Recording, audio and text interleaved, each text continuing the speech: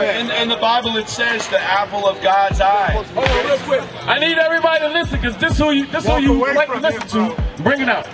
This is the apple of God's eye. See, the Jew has perverted what is it says. There are those who call themselves Jews. They are not, for they are the synagogue of Satan. It says it plain and simple.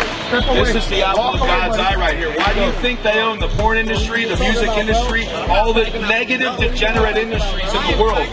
They are trying to divide us and keep you from who you really are. So who are we?